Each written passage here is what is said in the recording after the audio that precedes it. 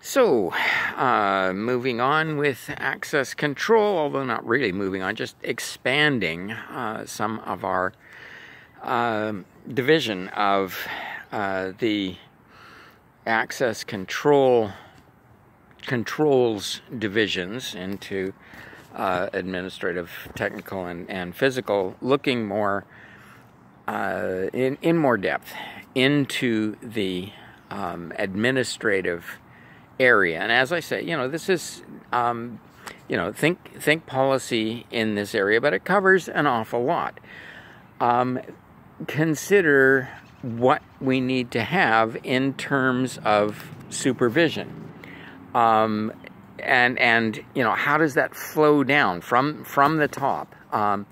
How is senior management, the C-suite level addressing senior management? How is senior management addressing middle management? How are the middle managers addressing the supervisors, foremen, whatever, for frontline operations? And, in ensuring that the policies are understood at these levels, are communicated from one level to another, when we're dealing with the issues of policy, and in a sense that is related to what we want to see in terms of personnel controls. The controls with regard to hiring, with regard to firing, with regard to discipline, with regard to training, with regard to all kinds of issues here, dealing with our personnel, and there are controls and safeguards in regard to our personnel, our employees, of course it goes further. It goes to contractors, it goes to vendors, it goes to customers, any people that we are dealing with. Do we effectively communicate to those people the expectations that we have, the controls that are in place, the controls and safeguards that they must be applying when they are working for us, dealing with us, all of these sorts of issues. Supervision comes into that. That is part of our personnel controls, but not the only part. And there are all of these issues that we need to pay attention to, and they all come under the administrative banner. Security awareness training. So again, the training of expectations of the policies, the understanding of policy, the understanding of regulations or acceptable use policies. Somebody, I heard it says something about behavioral expectations, and that's what, acceptable use is the more acceptable, at least traditional term. And some people may think that, behavioral expectations may expand on that, but, basically this is the same thing. We are talking about what do we expect people to do? What is acceptable for people to do? What is acceptable behavior in regard to the work that they are doing, the non-work that they are doing, which may publicize some of our information in ways that we don't expect, don't want, all kinds of issues here. And as we went through before in the security management area, the importance of security awareness training. Don't just brush it aside. No, it's not perfect. Yes, it's not perfect. You have to have backstops. You have to have layered security. We talk about defense in depth. We talk about layered security. You have to have layers of controls, layers of countermeasures, safeguards in place to cover the faults in any one area. But nothing is perfect.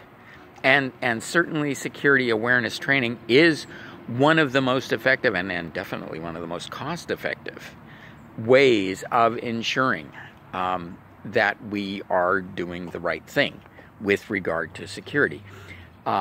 If we are not telling our people, they may be surprised when we come along and get upset about something that they are doing because they didn't realize the implication of it. How could they know? If they are not told, if they are not trained in what are the risks, what are our concerns, what do we consider acceptable, and why, making them aware of the threats. I'm doing very, very simplistic security seminars for my fellow seniors, for community groups, for churches, what have you, these days. And this is, for anybody who, even who owns a phone. There are threats these days coming via calls, coming via text messages, coming via email. And some of the people who come to the seminars, they're, obviously walking in, they're thinking, we're pretty good at this. We know this, and I don't have to start, keep on talking for too long before I run into something that it's sort of like they suddenly sit up and take notice. Oh, I didn't realize that was a problem. Yes. People don't realize it's a problem unless they've been told. We are the specialists. We go out and try and research this. The normal population doesn't. So our employees, our contractors, our vendors, even sometimes our security vendors, I can tell you a few stories about them, but there is the standard joke. What's the difference between a computer salesman and a used car salesman? Well, basically, a used car salesman can drive and knows when he's lying to you. So, there are a lot of people in sales and marketing staffs who are hired for their sales and marketing skills, and that is, they are good at dealing with people. They don't necessarily understand all of the implications of what they are in fact selling.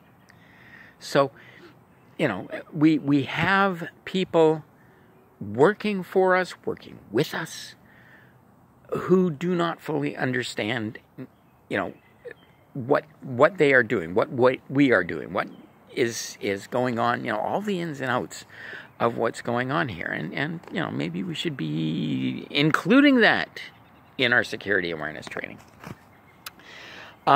Testing of all of these areas, testing of areas of supervision and controls of supervision.